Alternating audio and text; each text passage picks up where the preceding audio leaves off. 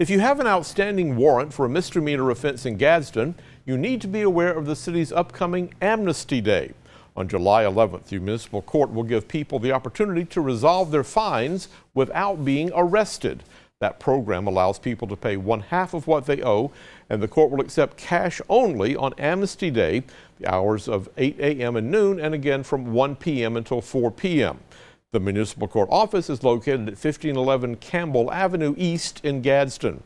Court officials believe there are thousands of people who fail to appear for court dates or have overdue fines.